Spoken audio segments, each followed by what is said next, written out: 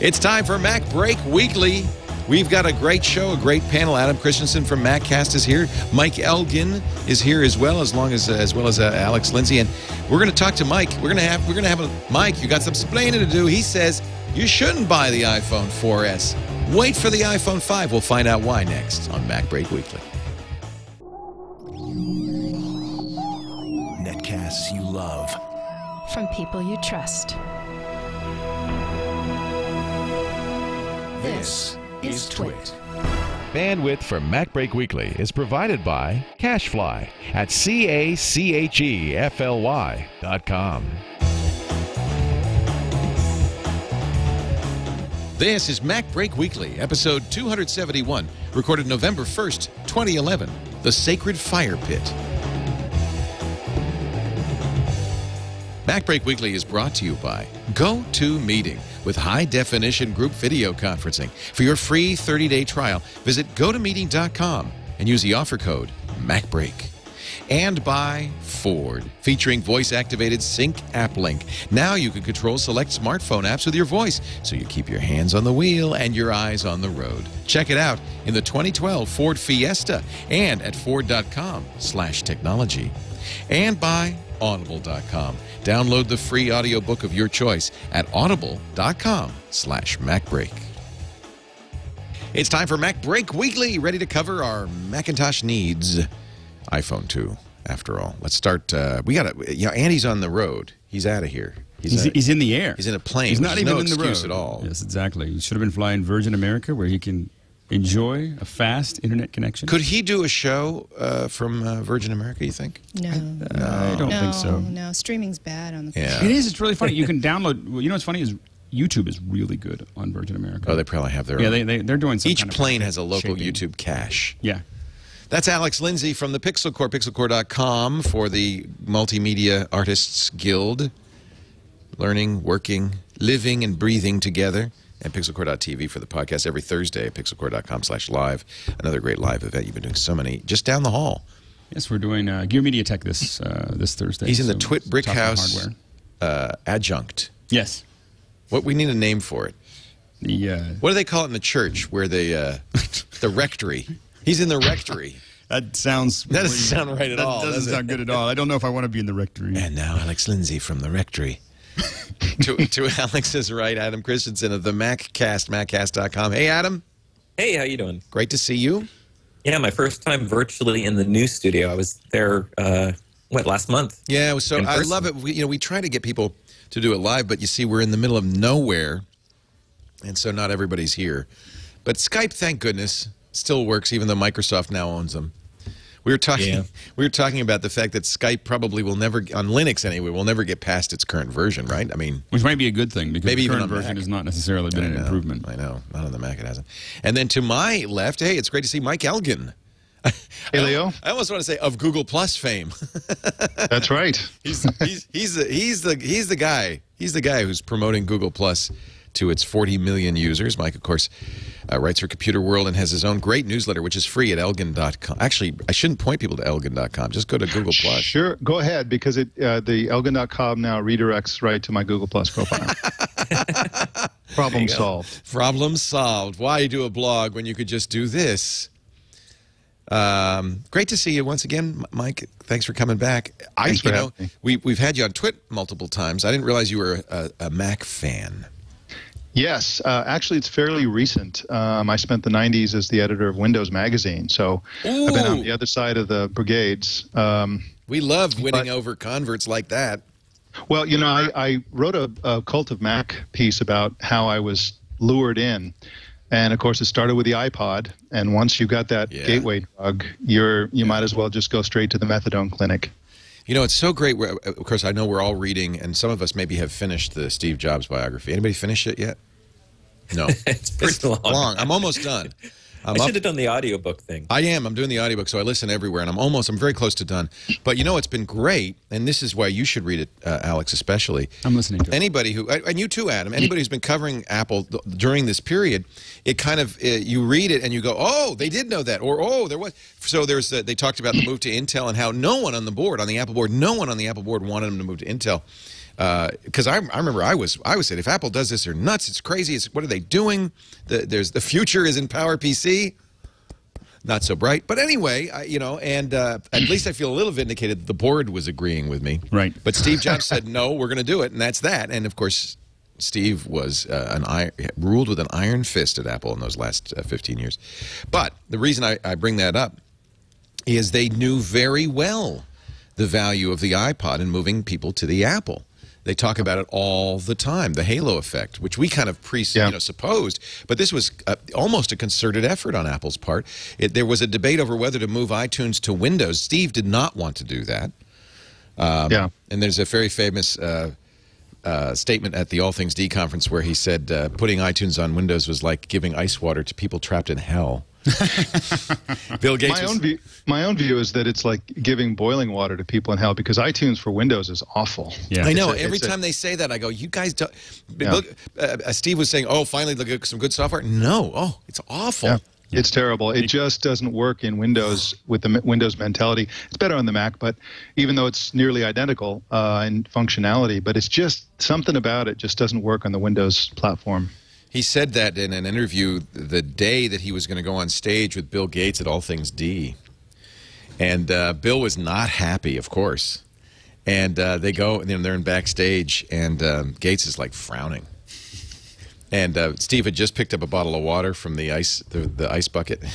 He looks at him, he's kind of half smiles, and gives him the bottle of water, and Gates breaks up, and that breaks the tension. So they're talking a little bit about, Bill's talking a little bit about some of the negative things that Steve says about him in the book.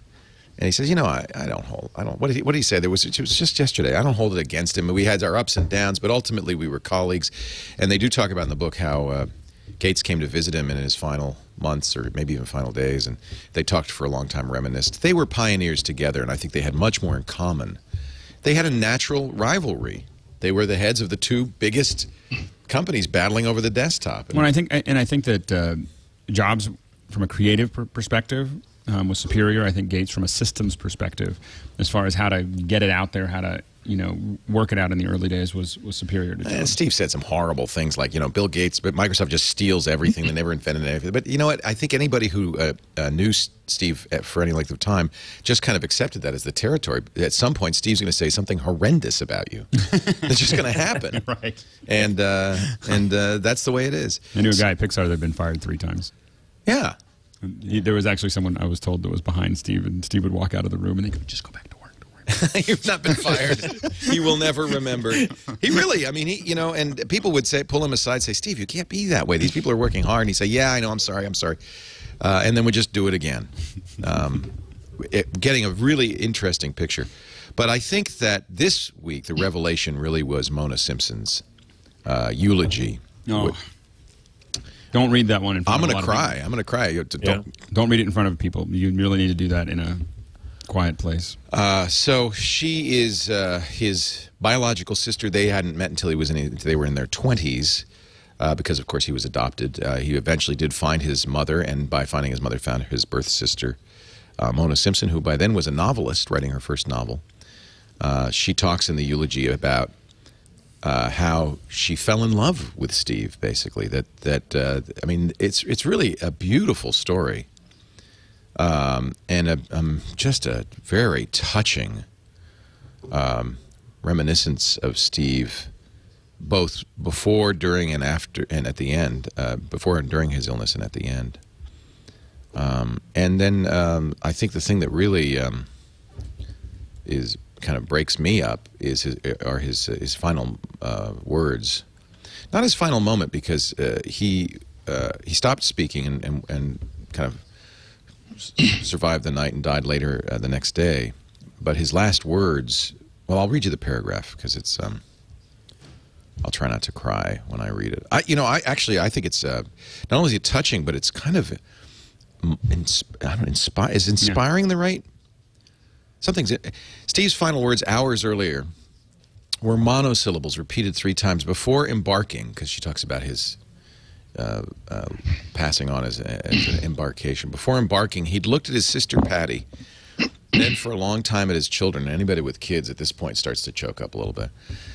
Then at his life's partner Lorene, And then over their shoulders past them, Steve's final words were, "Oh, wow. Oh, wow. Oh, wow." And you know, you want your final words, if you think about it at all, you want your final words to be a coda on your life, maybe. Yeah. Perhaps a little enigmatic. This is better than Rosebud. This is like, what does he mean? Is he looking over their shoulders at his where he's going and saying, "Oh, wow"? Because you know he said about half the time he believed and half the time he didn't believe. Right.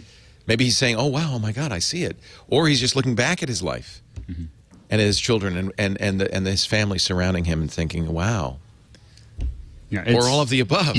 Or maybe it's just he's got a pain in his back and he's going, "Ow." Yeah. I don't know. Right. I don't know. I mean, and that's how she ends the eulogy. I mean, boy. I think when you look at the book, when you look at the eulogy, when you look at almost all the things, what you see is someone who played full out. Yes. and expected everyone around him to play full out. And that's the thing that just keeps on every new thing that you roll, that you open up, every, of this onion, what you keep on seeing is someone who's playing full out and expecting everyone around him to do the same thing. You know, I wrote a recent Cult of Mac item about Jobs and about some of the criticisms that he got about, he was supposed to be a jerk, he yelled at people, he, abandoned his daughter, he ripped off Woz, he did all these, unscrupulous things. And it occurred to me, or at least I discovered as I was really thinking about all of these stories that have been fleshed out in the book, that there are really two categories of them. There's the category of the incident where he kind of cheated Woz out of a couple $100 earlier. No, thousands of dollars. Thousands, okay. So, but it occurred to me that he was 18 or 19. Right. He was a kid. When he did that. Yeah. And many of the callous disregard for the feelings of others category of Steve Jobs' behaviors, pretty much almost all of them happened between the age of 16 when he met Woz and 24, 25. And this is something that, young men have a difficulty with empathy oftentimes. And so that there's that category. And then there's the other category of yelling people at board meetings and calling people out at work and stuff like that. And in that category of whatever you want to call them, ethical transgressions or whatever you want to call them, in most of those cases, they were actually pretty effective. A pretty effective part of how he got things done. If you look at the stories, like there's one where he came in and screamed at some chip suppliers and called them FDA, I don't know. Oh, yeah, they made T-shirts out of it. You can't say that with the words, but they, Yeah.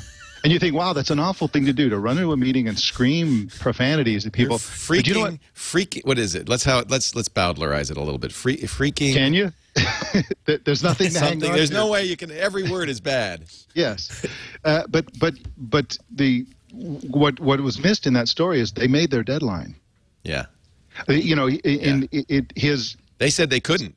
They said they couldn't, and after labeling them the FDA, they did, and so it's kind of, people talk about the reality distortion field and his ability to persuade, and they talk about using emotion in his keynotes and things like that.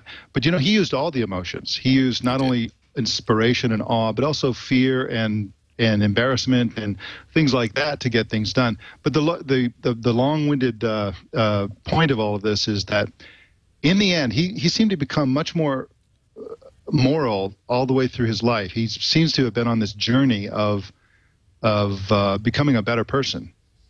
And I just get the feeling in the last since he was initially diagnosed, he became a really cool guy, really cool. Like any great man, he was a mixed bag. We know that much. Yeah. And when you say great with a capital G, you get a really mixed bag.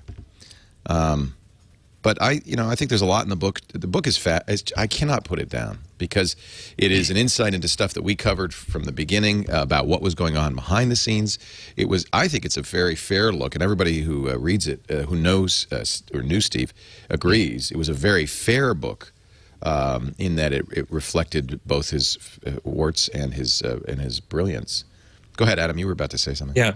No, I was just going to say, commenting on what Mike was saying, as I was reading it, I kept thinking about the teachers and the bosses and the people in my life who, I kind of felt, especially with teachers in college and stuff like that, the teachers that you had that were the toughest teachers, the ones you hated a lot of times, were really the ones for me that kind of drove me and pushed me forward and got me to do better things than I thought I was capable of doing.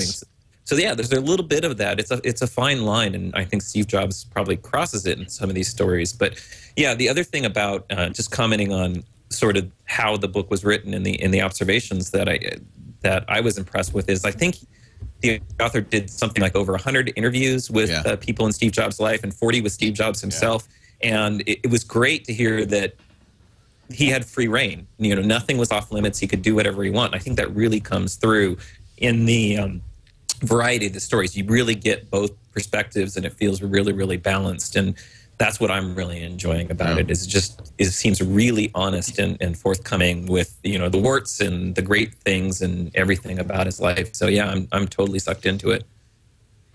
Hard to put it down, not to pick it up every moment. Are they going to be able to make a good movie out of this book? They've optioned it. It's a tough. I don't know if you can do the whole book. I mean, if you look at Pirates of Silicon Valley, they condensed everything to the point where it was a caricature of reality. Right. And I wonder if they can really do justice to it. I mean, it's the same. It looks like it's going to be the same people who did The Social Network, and I'm afraid they're going to, it's going to end up being a little bit of an exaggerated, I don't know, misleading. Actually, Sony bought it, and I was talking to Dana Brunetti, who produced The Social Network. He did not get it, but there might be some other people from The Social Network involved. Aaron Sorkin, who wrote The Social Network, Steve Jobs asked him to write that famous Stanford commencement speech. And when I heard when I started reading that part of the book, I went, "Oh no, he didn't write that." And it turns out Sorkin blew him off, and blew him off again and again. And finally, Steve said, "Well, I guess I have to write this." And he sat down in an afternoon, and with only feedback from his wife, he wrote that famous address. And I was so relieved to hear that it wasn't ghostwritten, because it was so personal. Yeah. And I think that's what made it so amazing. So I'm glad he didn't get Aaron Sorkin to write it. And I think Aaron Sorkin, I mean, I'm sure that Steve did not offer him any money. He just said, "Aaron, write this for me." And I'm sure Aaron just said, oh yeah, I'll get right on that. And then it was like, because he called him several times, and Aaron said, oh yeah, I got I'll get to you. Yeah, I'm working on that, Steve. So there is a documentary. Steve Jobs was a better writer than Aaron Sorkin. Maybe. Steve Jobs was a great writer. Yeah. And I hardly ever see him getting credit for that, but he was largely responsible for the Here's to the Crazy Ones. Think Different ad, yeah. That was brilliant writing. The Stanford address was brilliant. He's written a lot of some of his letters are really well written. So I think he in another life he would have been a fantastic writer like his sister. Yeah, I think that's a really good point. I don't think he's getting credit for that. That's absolutely true. So we will see a documentary, the kind of rushed out documentary of Steve tomorrow, November 2nd, 10 o'clock Eastern, on PBS. And it will be the first broadcast of an interview he did in 1994, where he details his philosophy from life. There are also interviews with his business partners, associates, other tech journalists. Woz will be on it. Walt Mossberg, one of the original founders of Apple, who was bought out a week later. Ron Wayne will be there. But the main... The Pete Best of Apple. The Pete Best of Apple. But unlike Pete Best, Ron quit. He said, "I can't take this." That's right. 10 days into the company, in 1977, he was. They had brought him in. He was an engineer at Atari. They brought him in because he'd done other startups, and he said, "I don't need this." You guys, if he had just hung on to his stock, he would have been many times richer than Steve Jobs was. 35 billion or something like that. Yeah. This interview, I don't know how it got made but never aired. I've done lots of interviews that I didn't hear. I guess so. Huh? He says things, here's a quote, "You tend to get told that the world is the way." This is in 94, where he'd been forced out of Apple. He was at Pixar and Next. Just to put this in context, was not yet back at Apple. He would go back in 3 years. "You tend to get told that the world is the way it is, but life can be much broader once you discover one simple fact, and that is that everything around you that you call life was made up by people no smarter than you." That's Steve. Once you learn that, you'll never be the same again. And I have to say that I talked about this meeting Steve a year later, spending some time with him, and that was the one thing I came away with, is that he knew he was smarter than anybody else in the room. And so what he's saying here is, I'm smarter than the people who made this crap up. I can make, that's why he didn't follow rules. Right. I don't have to have a license plate. I could park in a disabled spot. Well, yeah, he followed the rules to some degree. The issue is, evidently, the story is with the no license plate, is that he got a new car every 6 months, and you're allowed to drive. Right. It was legal. It was legal. It just wasn't the way it. By the way, that car, I looked because I said, I'd like to have that SL55 AMG. Yeah, it's $215,000. Yeah, because AMG rebuilds it. Like it's a lot more complicated. Yes, it's not a Mercedes, it's an AMG. It's an AMG. Well, I mean, it is a Mercedes, but it's the AMG thing. Yeah, it's a separate, like... AMG can add, I don't know what they added to his car, but they can add, like, bulletproof windows and... But he had to get a new one every 6 months. AMG can add oil slicks for you. Oil slicks? Like in Spy Hunter? So if people are press a chasing button? after you, can press a button. I think they only do that for government officials, though. And, you might say, somebody's in the chat room said, well, yeah, okay, you can make that self-fulfilling prophecy, just surround yourself with dimwits. But I don't think anybody would say that Steve did that. In fact, if anything, he pushed away the people he thought were stupid. Well, he crushed them. He crushed them. And the people, pushed them away. the people who surrounded him were people who would stand up to him, who were smart. He did not want to be around dumb people. Well, they're very, very focused. Bozos, he called everybody. Bozos. Right? The one thing, I don't know if, I've been in a lot of meetings at One Infinite Loop, and the closer you get to Steve, the more focused, the more clear-headed, the more intelligent. It just gets this, because that's the only people that survive. If they're in the more meetings you're in with Steve, the only way to survive is to perform. I have been thinking. Very focused, because we've talked a lot about what happens to Apple after Steve leaves, and I've really been thinking about this and looking at them all. And I watched the memorial service. We watched a little bit of it last week on the show. And I really come to the conclusion, well, Tim Cook is a nice guy, obviously, very competent, very capable, even-tempered guy who can run a company. The vision going forward is Johnny Ive, 100%. But that's the good news, because Johnny and Steve worked really closely together for 15 years almost. Johnny was there when Steve came back. He was about to leave, and Steve so wowed him, he said, I'm going to stick around. And according to this book, there was no one could say no to Johnny Ive except Steve Jobs. He was a force in Apple, and I bet you it's still that way. Well, and I think Ive's vision with Cook's implementation is a pretty scary. That's not so bad. It's a pretty scary combination. That's not so bad. So I think that Apple, I have to revise my thoughts. I really did think Apple didn't have much of a future minus Steve Jobs, but they have Johnny Ive and they have Tim Cook, and maybe the two of them can make one Steve Jobs.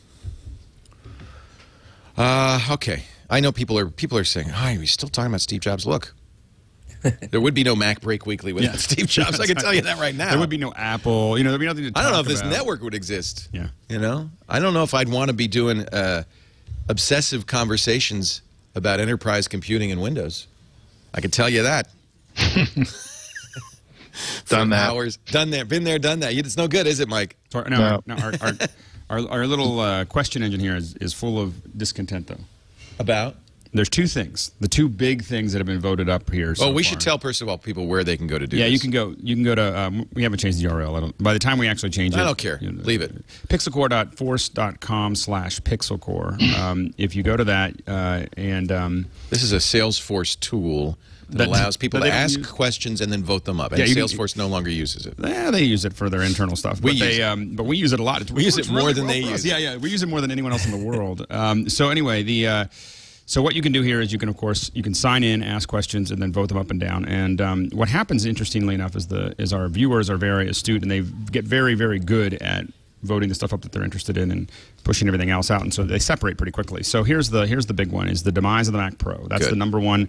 This is from Peter James. Will a possible Mac Pro end of life affect you as a creative developer? Don't give it away. We're going to get to it. Okay, but that's one, and then somebody wants to know about iTunes Match. We'll talk about that. Those are the big ones, and then of course the next one is the back to the rumor mill. The rumor mill about the Maps service. I think that's very interesting. Apple did just acquire a new company. We'll talk about that, and we're going to put Mike Elgan on the spot. He says, "I hate the iPhone 4S." Mike, you're going to be the only one at this table, but we'll give you a chance. When we come back, this is fun. We're going to talk about a lot more Mac stuff in just a bit. Will the Mac Pro go away? Wouldn't that be something, huh? But first, I want to say hello to our friends at Citrix, the creators of the fantastic GoToMeeting now with HD faces. You want to try this out? Go to the website, GoToMeeting.com. Click that orange Try It Free button and use the offer code MacBreak. You can try it free for 30 days. Does it work on a Mac? Does it work? Of course it works on a Mac. PC too. And now with the HD faces, oh, baby, you know, you're going to see video of your clients, your customers, your colleagues. They'll see you. It's not just desktop sharing now. It's video as well. And I'll tell you, you're getting quality that people have been paying for dedicated telepresence stuff. They've been paying tens of thousands of dollars for this kind of thing. And you can do it with your own computer, your laptop, and yes, even your iPad. Works great on the iPad. So you can attend a meeting on the iPad, see the faces. All you need is an internet connection and a webcam, and you can use HD faces right now for product reviews and demos, sales presentations, training sessions, weekly status meetings. Do it all from your desk and attend a meeting anywhere. You know when the last time I used GoToMeeting? Not in the John. Tell me not in the John. No. Sometime it was earlier this morning. It's like every morning. Every day you use it. It's just how can you not use it? All the time. If you've been using other meeting software, just do me a favor. Try this for 30 days. That's all I ask. Go to meeting.com. Click the Try It Free button, and the offer code is MacBreak. Great stuff. I could go on and on about, 128-bit SSL, 24/7 customer support for you, and all that stuff. It's very simple to install. You don't need any IT support. Does NAT traversal beautifully, but we'll leave it at that. Thank you for your support, Citrix. Go to meeting.com. Use the offer code MacBreak. So the iPhone 4S comes out today in a bunch more countries. In fact, I think it's now 22 countries. They launched initially in the U.S., Australia, Canada, France, Germany, Japan, and the UK. Today, they add Austria, Belgium, the Czech Republic, Denmark, Estonia, Finland, Hungary, Ireland, Italy, Latvia, Liechtenstein, Lithuania, Luxembourg. I just love saying these names. Mexico, Netherlands, Norway, Singapore, Slovakia, Slovenia, Spain, Sweden, and Switzerland. And already, 4 million in the first 3 days of availability. The big three carriers in the U.S., AT&T, Verizon, and Sprint, say that fully half of all the phones they're selling are iPhones, all the smartphones that they're selling. It is the fastest-selling phone, smartphone, and even perhaps consumer electronics gadget of all time. But Mike Elgan says, wait for the iPhone 5. Is it the battery life that's killing you, Mike? There's no one thing about it that makes me come to that conclusion. Like you, I love Siri. I love both the idea and the promise of Siri. And it kind of works. It does work. I mean, and for me personally, I'm a nut for this kind of thing. I'm constantly setting alarms. I'm constantly sending myself or other people messages or email while running or something like that.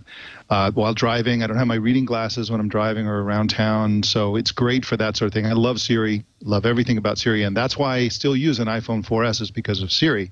However,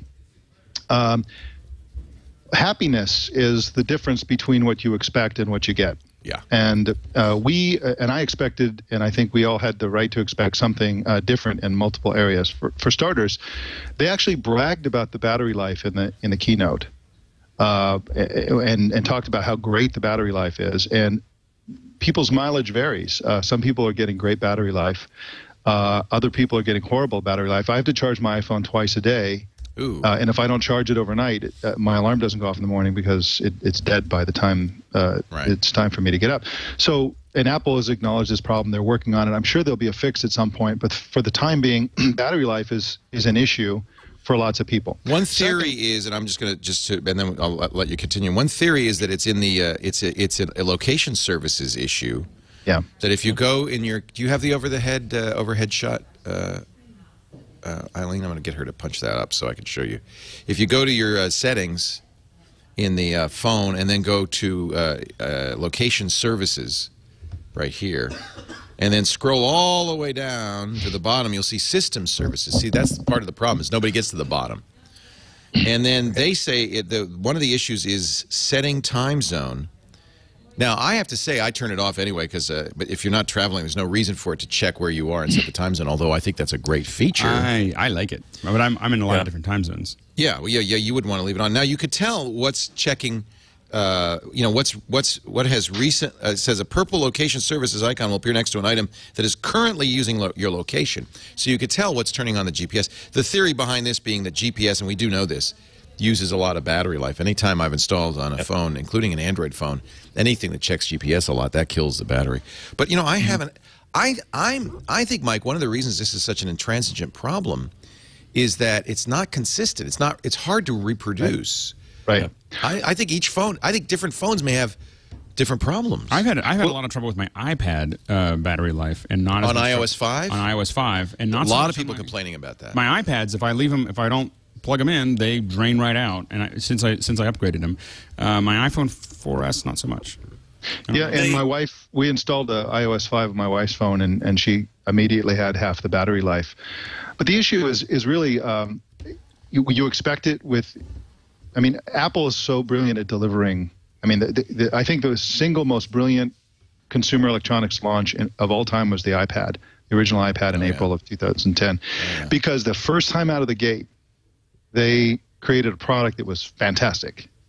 I mean, unprecedented. It's a whole new category of product that wasn't full of flaws, problems, bugs, nothing. It was good to go, and it was amazing. And so we kind of have learned to expect that sort of thing.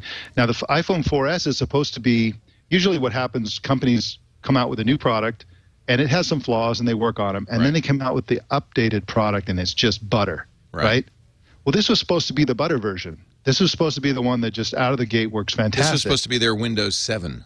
Yeah, this their is the Froyo. Yeah, exactly. This was supposed to be the perfected version of the iPhone 4, and yet we're going in many of these things that I'm talking about. It's a step back. What do you think, Adam? You know, I'm with Mike on the battery life thing. I've had issues with mine, although turning location services off. The other one that seemed to help is if you're using geofenced reminders. That seems to be a problem. Well, I love that. So that's a Siri thing you could do where you say, when I leave here, remind me to call my wife. That's a great feature. Yes. Great. I love that. The GPS, you know, constantly GPS pulling. Right. Yeah, well, which is going to kill your battery life. So they got to, I mean, you know, that's the same thing people say with Android phones. And by the way, the iPhone 4S still has a better battery life than most Android phones. I just want to point that out. It's bad compared to other iPhones. But it's not bad compared to Android phones. It's much more like an Android phone. But on Android phones, yeah, you could, same thing. They say, well, turn that off, turn that off, turn that off, and yeah, it gets great battery life. But that we don't want to turn it off. You know what? I just put the Mophie case on here. I have just a massive secondary battery. He's a much larger phone. But it doesn't. One of the best things is not changing the design so I can still use my juice pack. Yeah. Yeah, that was the best thing. That's not a good thing, right? No. The other thing that Mike pointed out in his piece that, you know, I was really impressed initially with the camera. You know, better 8-megapixel camera. Love the takes camera. Great pictures. But I've noticed that I have to be a lot more still with it. It seems to not get blurry pictures when the lighting gets a little bit low. Outside, bright sunlight, awesome. Are you using HDR? No, I'm not using HD. Yeah, it's the same on both. I take a lot. There are two places where I take a lot of pictures. We do CrossFit, and my whole family does it. So sometimes I take pictures of people doing CrossFit. And the lighting in there is like, you know, 80% or 85% of sunlight. And then I take a lot of pictures in the kitchen when I'm cooking, and that's about 80% sunlight. And if there's any motion on the part of the photographer, which can happen, or on the part of the subject, it's just a blur. Last night I made a pizza, and I was taking pictures, action shots of the sauce going in the pan and stuff like that. It's just a blur. And the reason that I noticed it is that I'm taking the same types of pictures in the same exact locations with the exact same light that I used to take for a long time on the 4. And those pictures used to come out much better on the 4. I'm wondering if there's hardware issues, because I don't have that at all. I'm looking at some pictures I took. I was holding this out the window of my car as I drove down a hill, and it's perfect. Well, and I look at this one. I took this at night last night. Like I took this at night. I think there must be different iPhone 4Ss. Because my experience has been I have to admit that there's sometimes where I find it more convenient to take out my iPhone 4 than my 5D. You know, just kind of like, oh, it'll actually, you know, I actually like the photo more for what I'm doing. Not a classic photo, but I've been surprised at the low light performance. To be honest with you, I mean, I shot these jack-o'-lanterns in the middle at night in Petaluma last night, and they are perfectly sharp. Yeah, the thing is, it seems to be inconsistent, both on the battery life. Right. Like some days I'll have great battery life, and other days I don't. Same thing with the photos. Sometimes I'll snap the photos, and they look great, but I've had other instances where I've taken a photo, I thought I was perfectly still, and then you zoom into it, and it's slightly blurry, and I don't know why. I don't know what I'm doing differently. It makes sense that this is happening because there's a larger aperture, and so that's an advantage when you want to, as Apple said, let more light in and get more detail. But that's likely to lead to a higher likelihood of blurry pictures. No, that's not quite. That's the opposite. No, the larger aperture means that you get more. You have a faster shutter speed. You have a shorter depth of field, but a faster shutter speed. Yeah. So you'll, right. So I've got it backwards. But I mean, then it's a bigger mystery. This is shot in my kitchen, and it's probably 20% of daylight. I just went through all my pictures, and it's perfectly, it's some great brisket. I have some blur when people are moving in a low light situation, but I don't have. Maybe your hand is shakier than mine because I haven't had any. Now I'm looking really at shaky, The Verge. So I'll admit that. Are you shaky? I have shaking hands. The Verge published pictures comparing the Galaxy Nexus to the iPhone 4S. By the way, the Nexus seems to do quite a good job. This is the new Verge, by the way. They launched today. Congratulations to Joshua Topolsky and company. What a site! They've done a great. It's this out and gadgets and gadget, I might add. Have you seen it yet? I've not not to distract everybody, but it's just amazing what they've done with this. Anyway, well, let me show you an example. Okay, good. And this is like a if you go to my Google Plus page, I just reshared a picture I took last night of the pizza making process. And as you can see, when you get to that, everything is clear except the part that's moving. So it's not the handshaking. You see the sauce pouring into the pan. Background, yeah. Yeah, and this was not a dark kitchen. I'm just simply pouring sauce into a pan, and it's... Yeah. So the motion blur here from the sauce moving, yeah. The one thing that I've noticed with mine, and this is just a theory, I haven't had a chance to really test it out, but it seems to be pulling the autofocus. Like I'll tap to focus, and then I get instances where, especially in low light, where it's constantly trying to refocus, and I think it might be also just slightly a timing issue. So the thing with all of these problems I've been having with the 4S is the good news is it sounds like most of them are probably fixable in software. It's just tweaking the software. Including the battery issues, because they don't seem to be consistent, which I think is a good sign. Yeah. By the way, Mike, these are great pictures. Thank you. I like the photos. I wouldn't complain. In fact, I don't even mind the fact that the sauce is blurred as it's going out of the pan. We get some sense of motion. I don't think that hurts the picture, but I understand what you're saying. Well, the point this is also a very low light situation. I mean, it's not super low and it's not super high, but the only point is that if I took that picture with an iPhone 4, it wouldn't have been that blurry. It would have been maybe a little bit of motion. But look blur. at the depth of field on the. I love the depth of field. I mean, it's a fantastic camera otherwise, but it's just one of the 6 things that I found on this phone that I personally found is a little bit more annoying. I'm throwing away and deleting a higher percentage of my photos because of blur. That's the only point I was trying to make there. Yeah, I understand. Okay, so that's 2. Battery, camera, what else? Okay, so the screen, people are complaining about yellow screens, and I had a very yellow that happens every time, though, right? Well, but it's not necessarily the case. Now, the old yellowing used to be splotchy, and it was a glue issue. And as it dried, as it cured, it got better, Yeah. Now, this seems to be completely even across the screen. It's different for black than a white iPhone. So we have a white one, a black one, and we have a couple of iPhone 4s around the house. So I compared the new 4S white, the new 4S black, and the old 4, and it's the 4 looks much better. It's got really great color. The white phone has a little bit of yellowing, and the black phone is noticeably yellow. And in terms of like the blues look greenish. That's how it shows up. And so, again, this is a minor problem. This could be correctable with software. It could actually be glue. We don't know yet. I still have yellowing. It doesn't seem to be going away yet. But again, the point is that when you have an upgrade of a phone, you especially from a company like Apple, you expect the screen to be better, higher res, better color, something, or at the very least, exactly the same. But here we went from a screen and now we have a inferior screen. Right. Okay, now that's three things.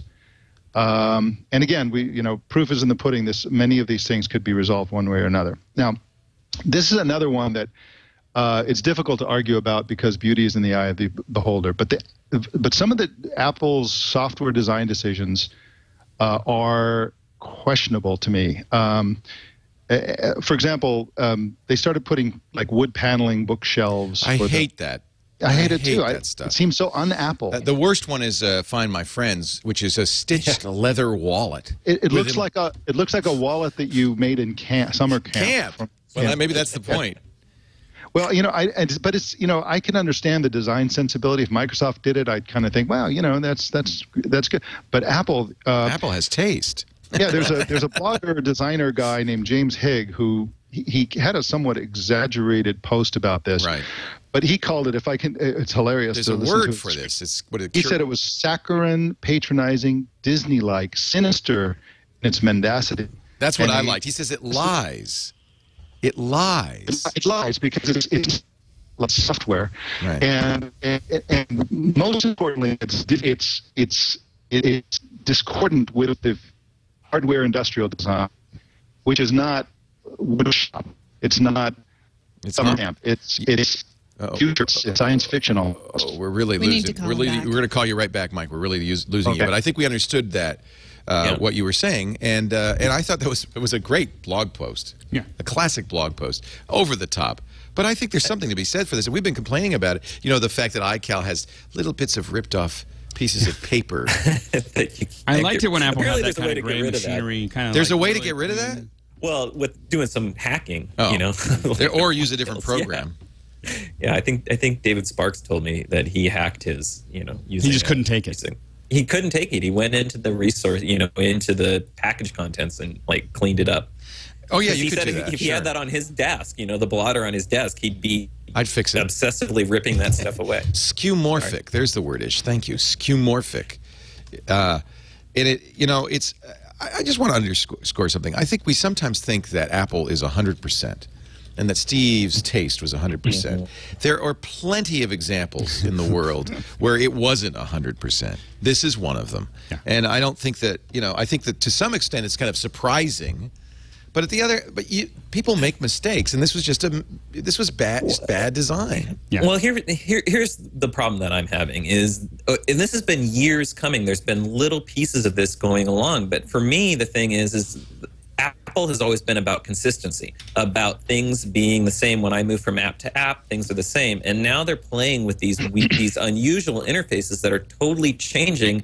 And what you lose is that ease of use that we've always had and come to love, that I'm going to open this app and I'm going to know how everything works, what every button does, where everything is. And now that's going away. I mean, somebody asked me something as simple as, you open up your contacts. It used to say right there on the bottom in the address book how many contacts you had when you were viewing all contacts. Somebody said, where is that? It's gone. You have to actually, it's still there, but now you have to scroll the entire list. Right. So if you have 1,000 contacts, 1,500 contacts, you scroll all the way down and it's there are a lot of examples of that, Adam, and I think to some degree that happens over time. You have a pure vision. I mean, the original 1984 Mac. I had the because I wrote software in those days, and I had the original Mac user interface guidelines, the API books. There was a bookshelf of that stuff, and it was draconian. And completely prescriptive, and you will do this and you will not do that. But as time goes by, these things soften and change and mold. In fact, you can give Steve some credit that over a period of 27 years, he managed to preserve some uniformity in that Mac interface. But I think over time that stuff goes away. I think it's kind of we don't expect it from Apple. And I have to say, having moved from the Android universe to the iPhone universe, at least for the time being, there are some Android user interface features I miss.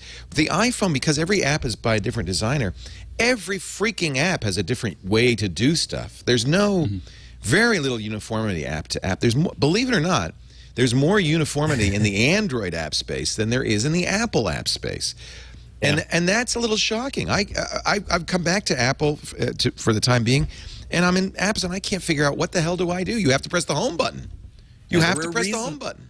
There was a reason there were those guidelines, and I think they were important. I think we're moving almost too far in the other direction. I think there's a middle ground you can find here where you can still do creative designs and you can do creative things with your apps, but there's also some core features, like you're saying, like certain buttons and how maybe toolbars are and where items are. You know, I think on the Mac, like now, developers don't have to conform to where, say, the preferences is. You know, most apps have just by default sort of put it under the application menu, but not every app that I have has that. In the old days, it was like, okay, you have a file and open, you have an edit, and it's under this menu, and it's there.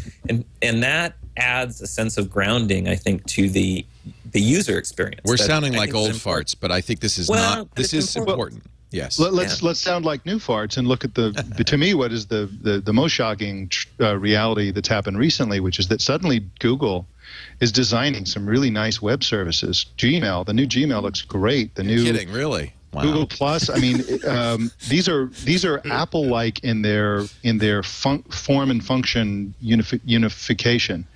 And you know, these designs we started talking about, the Find My Friends, those are designed by Apple. The third-party design is a separate issue that needs to be addressed, but Apple itself is designing software that's starting to be a little cheesy, and Google, of all companies, is starting to design web interfaces that are pretty elegant. Well, remember, everybody works for everybody. I mean, everybody's moved around 100 times. Right.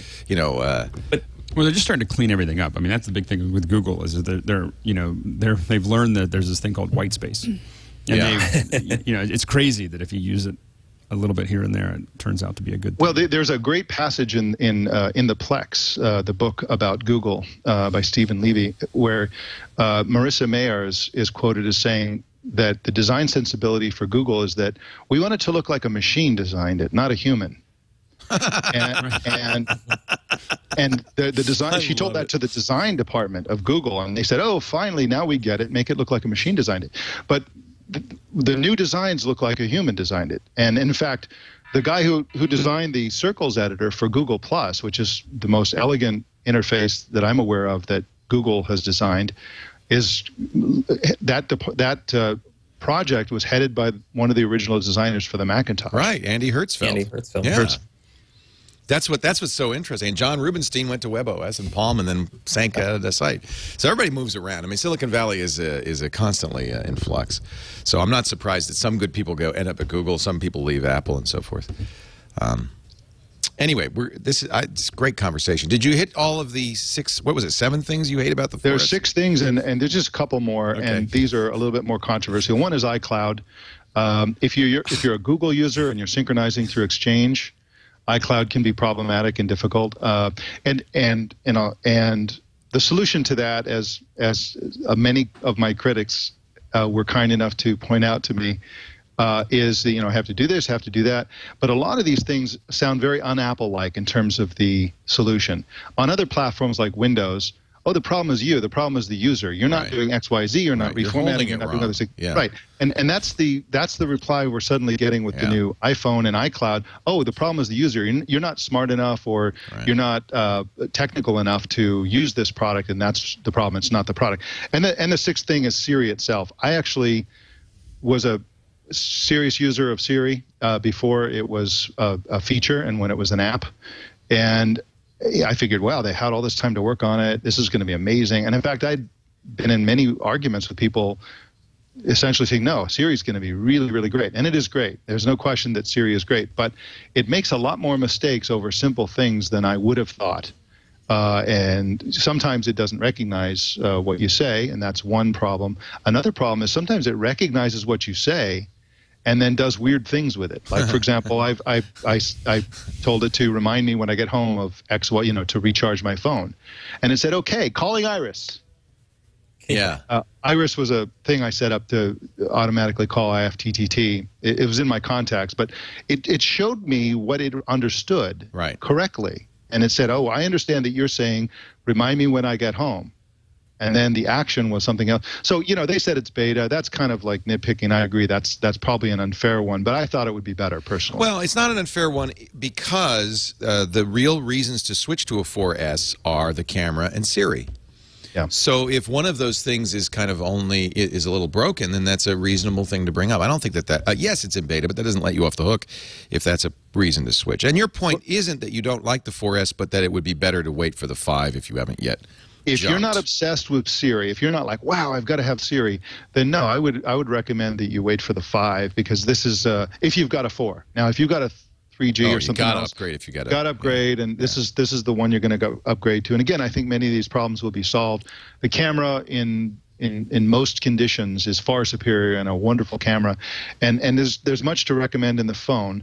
But I just got the feeling that, you know, it just seems so un-Apple-like to release an updated version of a major product like the iPhone with so many of these niggling little problems. And I just got the feeling that they said, you know what, we can't go through an entire year without issuing a phone, without releasing a phone, because they had to release this. There wouldn't have been any phone in 2011. And I get the feeling they said, you know, the phone is unfinished, but you know what, we can throw our unfinished voice recognition intelligent agents in there, and everybody will love it anyway. And I think that's what happened. I mean, if without Siri, imagine this. Well, I mean, it would have been a disaster. I'll give you the opposing argument, which is this is exactly what Apple did with the iPad as well. That their new mode is not to make these major upgrades every single time, but to do incremental upgrades. Well, the iPad 2 was only slightly better than the iPad 1. The camera, for instance, nobody would use it. It was terrible. Yeah. I actually like. There's a lot of the iPad 1 that I actually like it to be a little thicker. The 2 is a marginal improvement. Yeah. In much the same way the 4S is a marginal improvement, and I think that we will see an iPad 3 that will be a more significant improvement, and we'll see an iPad whatever 5 that will be a more significant improvement. I have a feeling we won't know until the next biography comes out, the Tim Cook biography. But I have a feeling that this is actually intentional. Not let's throw something out so we have a phone this year. Well, but I think that also. And by the way, I got to point out, it's wildly successful, as we said when we started. And so they didn't make a mistake from a business point of view at all. Well, and I think you also have a lot of toe dippers, which there's a lot of people who got the $99 version of the 3G or whatever, the 3GS, whatever, the $99 version, and they said, well, I'm going to see if I like an iPhone or not. And now they've decided, okay, this is what I want to use, and now I want to go ahead and upgrade to the 4S. And so I think you end up with a lot of conversion. You have a handful of people like us that go from the 4 to the 4S. I think there's a lot of people out there that are going from 3Gs and 3GSs to the 4, to the 4S. I think that's a big source of its success. I agree. And for me, all I needed was a faster processor, a better camera, and Siri. Those were the 3 things that, for me, Siri is a huge, like I can't go back. I can't go back. I don't care. I don't care if it barely works, some of the time. But the thing is I have so many things going on. Me being able to talk to someone and just say. So you put aside that the Galaxy. I'm still. I use it for the camera. I'm testing it. Yeah. More than anything else, but it's not even close. I would say it's close to me. I mean, and that Siri was enough just to slightly balance it in favor of the iPhone. But I could go back to Android at any moment. I feel like, which is good news. There's some real parity on these platforms. I do. There are parts of it. I like the maps better on the Android. And we're going to talk about those maps in a second. Yeah, but I like those better. I like the way it interacts better. But there's not much about the Android that I like better than the 4S. Adam, what do you think? I'm an iPhone 4 No, guy. I'm not asking about Android. I think that would be foolish. Oh, just in general on the 4S, you think it's enough? Oh, yeah, and I totally agree with what Alex is saying. I mean, a lot of people, I think, are moving from a 3GS or a 3G, and the iPhone 4S is their first, iPhone 4, and that's fabulous. I mean, I remember that upgrade a year ago, and there was enough in it for me between Siri and the camera and things like that. And all these issues that we're talking about, I really think are software tweaks that can get fixed in terms of the battery life, in terms of some of how the camera's doing its focusing for me and things like that. And I think they're going to be addressed. But, to Mike's initial point, it's sort of like you, as an Apple fan or person who follows this, you expect more out of Apple. You don't expect these little annoyances to be in there, and they are. I mean, they are there, so we can't ignore them. Yeah. Let's move along to our next. Actually, before we move to our next topic, I do want to talk about Apple's latest acquisition and what it might mean for maps. And we do know, by the way, that Apple has reached out to owners trying to figure out what's going on with a couple of these little bugs. So presumably there will be fixes to this at some point.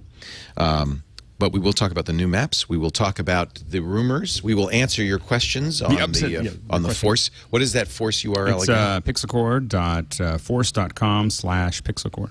So ask a question there and vote up the questions you want us to answer. You can see how much branding we get out of that URL. We start and end. Pixelcore, Pixelcore, Pixelcore, Pixelcore, Pixelcore, Pixelcore, Pixelcore. That's all you got to remember.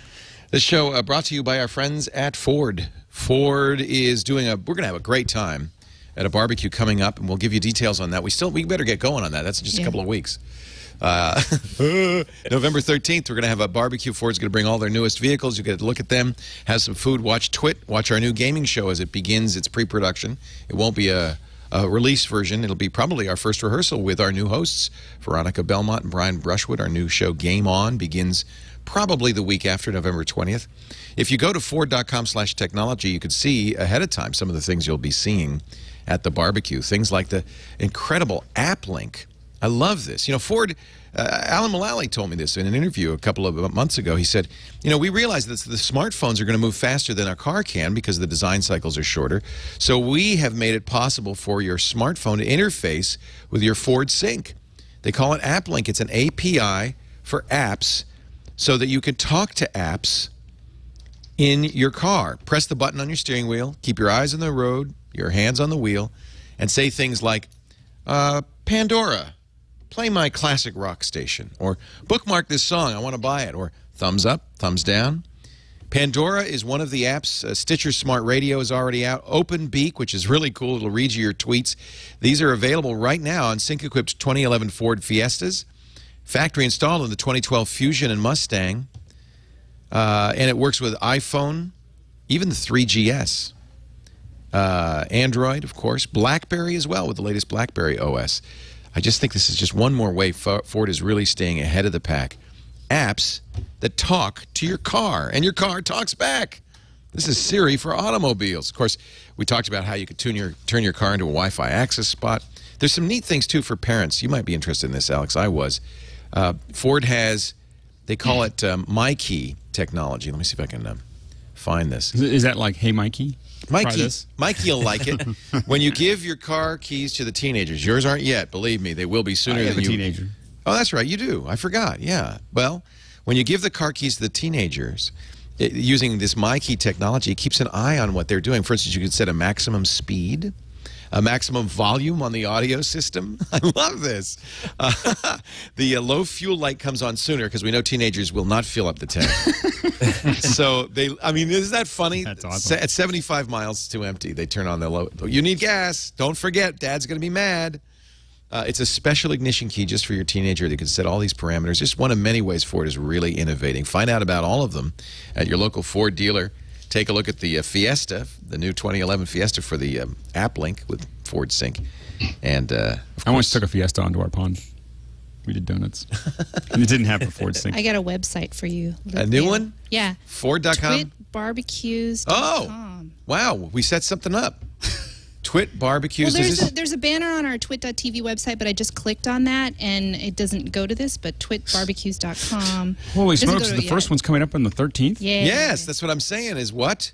Who's doing the barbecue? Aaron Jonas, our caterer, same people who did our opening party. They're great. Nice. They're great. It's going to be delish. So you click on one of these dates, and then you apply. Well, that's neat. I wish I'd known that. Twit Barbecues. I just saw an email from Lisa. Thank you, Lisa. Yay. Where is the barbecue? We've brought the site down, by the way, twitbarbecues.com. Oh, we did? Oh, darn it. Obviously not a Squarespace site. Well, how do you spell that? Maybe I spelled it wrong. TWITBARBEQUES. QUES? No, don't tell me that. Well, that's... BARBEQ? Yeah, there's lots of ways to spell barbecue. Nobody spells barbecue like that. It's like Gaddafi. What the hell? Was Twit Wait a minute. That's not... You either spell it with a C or you just do BBQ, but there's no barbecue with a Q. There are many ways. Well, I go to a barbecue place here in San Diego, and they have all the different spellings up on the wall, and there's like 10 or 15 of them. That's actually correct? No. Chat room says it's correct. So. Yeah. Wow. So the 13th and the 14th. Glad they didn't ask me. That's not how I would spell it. Anyway. The only way I know how to spell barbecue is BBQ. Yeah, BBQ. That's my preferred spelling. Or can't if even you're in spell South that Africa, you can just call it a braai, which I like. I kind of like braai. Anyway, go. Barbecue? It's not B-A-R-B-E-C-U-E-S? Isn't that how it's spelled? I think that actually that's one of the spellings. That's so funny. I didn't know there were so many different ways to do it. What is it, a French word or something? It's Barbecue. Anyway, we're going to have a barbecue. We should have just said picnic and left it at that. Oh, wait a minute. How do you spell picnic? So for more information, these are the 2 dates. Now I know. So, yes, it's a December barbecue. Hey, this is California. We could barbecue anytime we want. Maybe in the rain, but we've got to have a big tent. Where is it going to be? We actually got the police to block off the street. Awesome. Keller's not a very heavily trafficked street.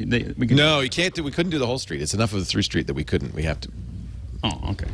I'm sure the grocery store is thrilled. The grocery store across the street is. They have their own barbecue. I know. We should have just hired them. Yeah. Well, this is going to be very limited availability, so you really got to go there and request your tickets because we can't. I mean, we can only have 50 or 60 people here. Come. Don't come. Oh, we'll webcast it. We'll webcast it.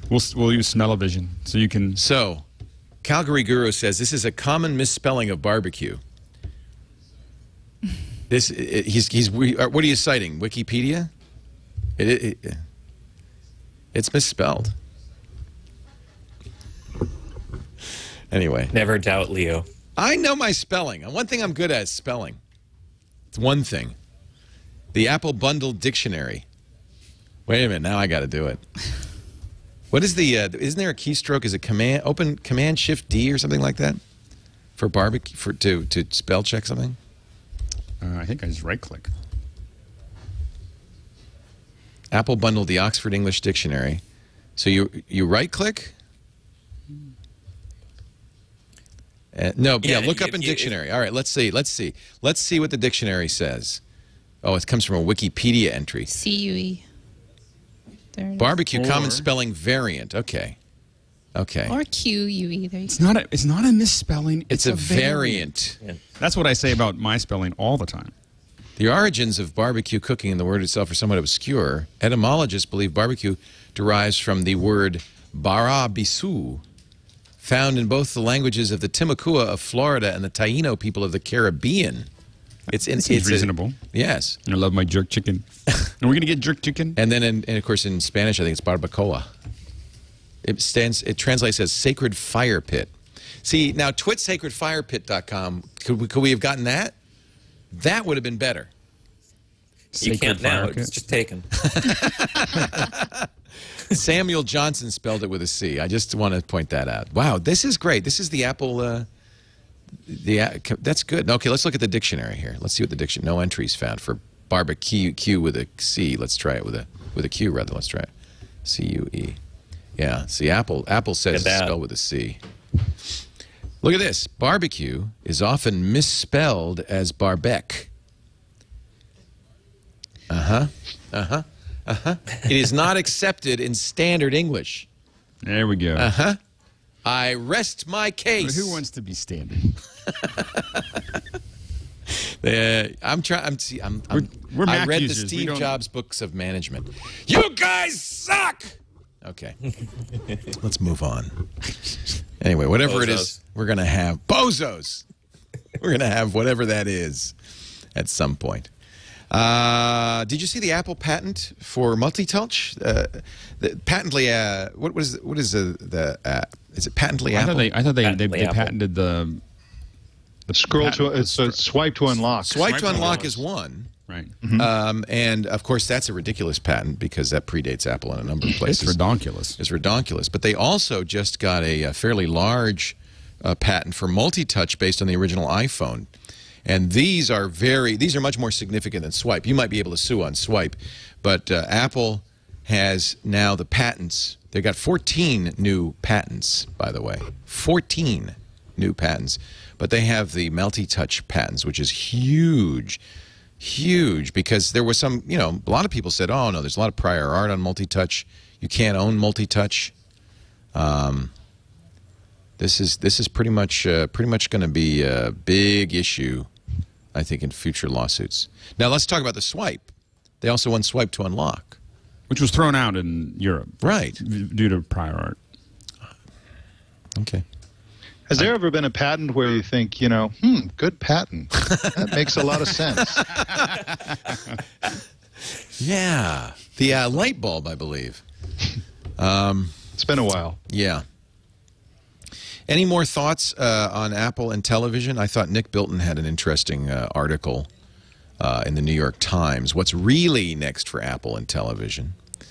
Of course, we're all referring to this fact that in the biography, Jobs says, I finally cracked it. Some people said it's Siri. That's what Nick seems to think, that it's voice recognition. And if that's the case, the remote would have to be the microphone, because you'd be competing with the sound of the television otherwise. Yes. So that may be it. You just talk into the remote. Talk into the remote. Talk to the remote. And by the way, that could be probably an iPhone, right, or an iPad, right? Both of which have microphones. I don't mind that. Now, by the way, Microsoft's doing the same thing with Kinect in Xbox TV, but the Kinect is across the room. It's on the TV. One of the thought about Apple and the TV, I've always, you know, I think most of us think that Apple would have done a TV eventually, and it makes a lot of sense. But I think the biggest reason it makes sense is that it's perfectly in line with their strategy since the late 90s, which has been to obsess over content. So their higher-end machines have been optimized for the creation of content, and their mobile devices and other devices have been optimized for the consumption of content. And this is the secret sauce of Apple that people don't seem to understand. If you compare Apple, the iPad versus other tablets, you can see that Apple's whole business is to make tons of money on content. This is, by the way, the Amazon model, so much so that they actually lose money on the device. But a television, you know, what Apple does is they look around the world and they see where are millions and millions of people struggling with clunky, ugly interfaces for consuming content. And that's why they did the iPhone, that's why they did the iPad, and so on. They started with the iPod. And television is the last great clunky interface for consuming content. You look at, you know, most of us are struggling with these cable interfaces where we've got this incredibly complex remote controls given to us by the cable company with these weird menus where you have to, what's on TV, and you're scrolling through, you know, 1,000 channels. And it's just a horrible mess. Right. And I just would love to see Apple come out with the home run, which is essentially an iMac, you know, a 41-inch iMac that you put with your home theater system, and you talk into the remote and say, play Dancing with the Stars. Well, I mean, I think that it's for me, the distinction between the two is Umizoomi, which is, you know, I go to Umizoomi and my kids are obsessed with Umizoomi. What is it? I don't know what it is. It's some little cartoon that drives me crazy. So anyway, so the thing is that if I can't find it in my Comcast, it's in Comcast, it's there, and it's somewhere. So I have to go into shows, and then I have to go into kids, and then I have to go to Nickelodeon, and then I have to go into preschool for Nickelodeon until I can finally dig my way in to figure out where the Umizoomi is. On the iPhone, on Netflix, I just, you know, Netflix play on my Umizoomi. Apple TV, I just go search Umizoomi and then I play it. That's painful though. That's a lot of work. You got to go. Not on an iPhone. On an iPhone, it's quick. You know, and the thing is, and with Siri, which is to the point, is if I just said, just play me Umizoomi, it goes, which episode? And, you know, episode 4, and then we're done. Didn't Gruber mention that Jack Donaghy thought of this on 30 Rock? That he should have the patent? I have to see if I can find this. Yeah, actually, if I play it, then we'll be pulled off YouTube, so forget it. Just look it up yourself. And Kinect does do this, but with middling success. I think that the opportunity for Apple is much bigger, because I think that 80% of the population only needs iOS. I mean, I think that there's 20% of us that are geeks. I can't just have an iOS experience, but I think 80% of the United States population could just have iOS. And if you had an iOS in your TV, and if they really need to type on it, you could get a Bluetooth keyboard, and my kids and my parents would be totally done. All right. Happy. Yeah. Plus, it's another gateway drug, Yeah. like Right. the iPod, where you use it for a year and and then it's time to buy a laptop, and you're thinking, I really like that Apple TV. Maybe I'll get a MacBook Air. I just don't even think that I think that what's going to happen is people are going to get it on their TV. It's going to be totally integrated with the iPad and the iPhone, and most of the population doesn't need any more than that because they're not creating anything. They're not doing anything complicated. They're just surfing the web and getting their email, and it's an appliance for most people. And in the case of the iPad or the Air or a PC or whatever, it's a complicated experience that is constantly got bugs, rather than just kind of when you click on it, it just does what it does. Yeah. All right, I'm going to play the video. Why not? AOL has it. There's somebody in the chat room. There's like a 4-hour Merck. Ad. There's a 4-hour Merck commercial in front of it, which I've been watching. God, I hate really long. Don't you hate pre-rolls? This is a really This is a minute-long pre-roll, I believe. Okay, All right, here we go. here we You're go. all fired. Here we go. This is. Maybe. Jeez Louise. What's the one part of the television experience that's not perfect? To me, it's the remote control. Too easy to lose, right? Yes! I lose my remote all the time.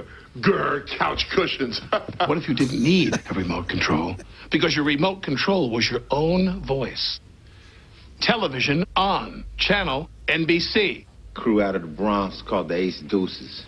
Amazing. I give you voice activation. Word from my CIs, he got off by... But that shouldn't happen. TV on. He's voice activation or VOAC. The only wit we have is some mute kid. Unmute. My friends at the DEA say these guys have a high volume of cocaine Low coming volume. in.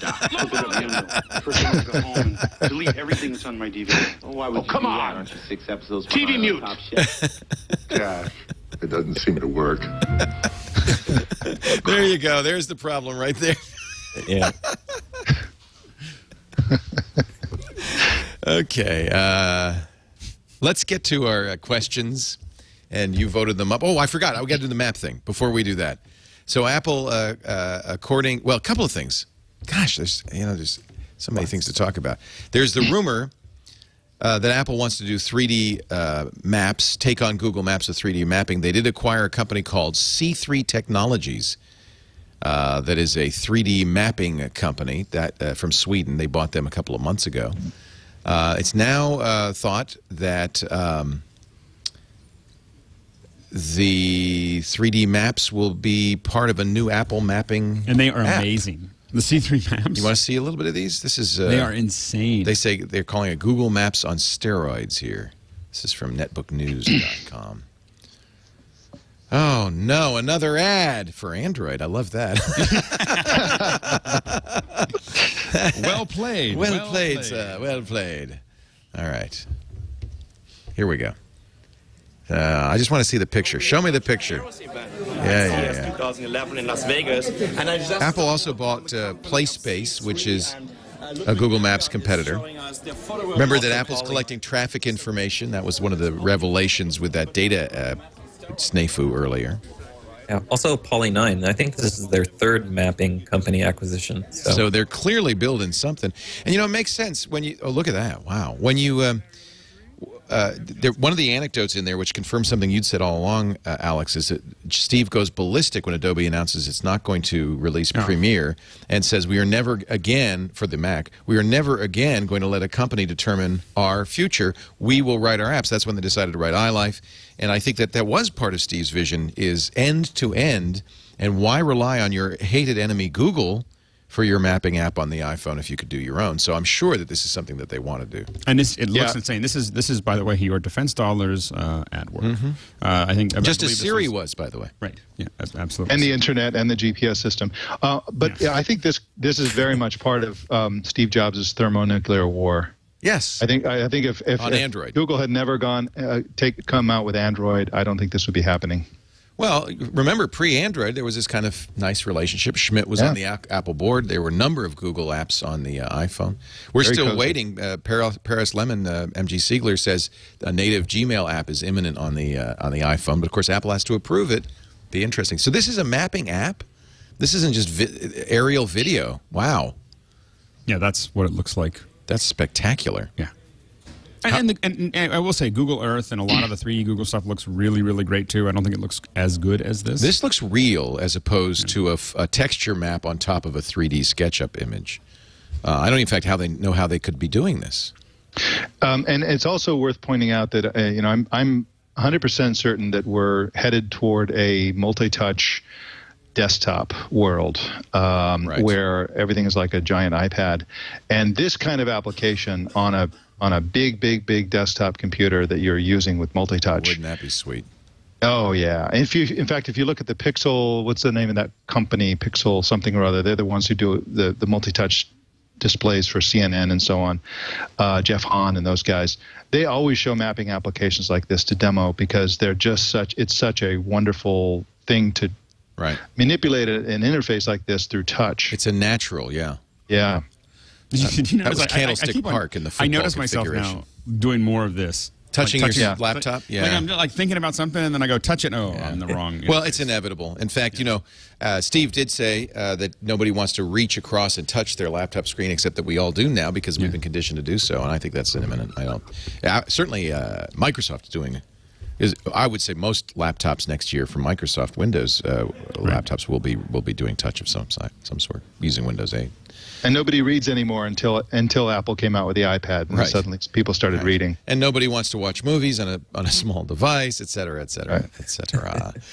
I was unimpressed, underwhelmed by Newsstand, I have to say, on the iPhone especially, where there's a dearth of stuff. I felt like it was just like it's a folder. You're stuck with a folder. But I subscribed to something, and then I just ended up with an app. Right. And I was like, I don't understand why didn't I just go to the app store? Folder. Yeah. Like I was like, I don't understand. I mean, I got The Economist now. I'm very excited. Well, it's working. Condé Nast says that weekly digital subscription sales of its titles are 268% up since the Newsstand came out. 268%. From what? From zero. Well, now Condé is the New Yorker. It's Vanity Fair. It's Wired. It's all the magazine. Frankly, it's all the prestige magazines you see on Newsstand. They kind of dominate. Except for The Economist. The Economist, my favorite magazine. And you have now. How does it work with The Economist? Do you have a subscription? Yeah, it's a subscription. It's a digital subscription. Yeah. So you just get, and what's cool about The Economist is all the articles, it'll read them to you. And it's not a computer reading them to you. It is a human. Oftentimes a British very human. nice sounding woman reading them to you, which is. Does she call you Alex? Alex? Does not call me Alex. Did you know? It is very.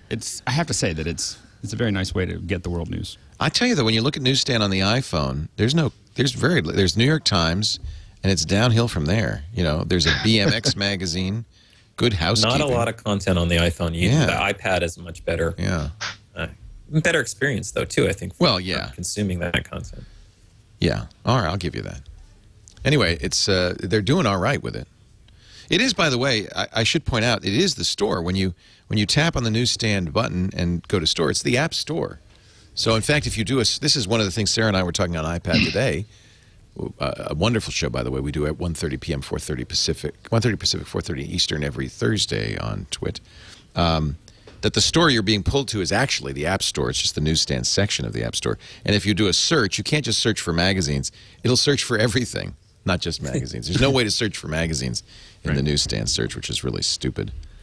It'd be great if it worked more like iBooks, I think, where it kind of flips around. I love it. I can't remember if that now jumps to the. Do you download anything on iBooks?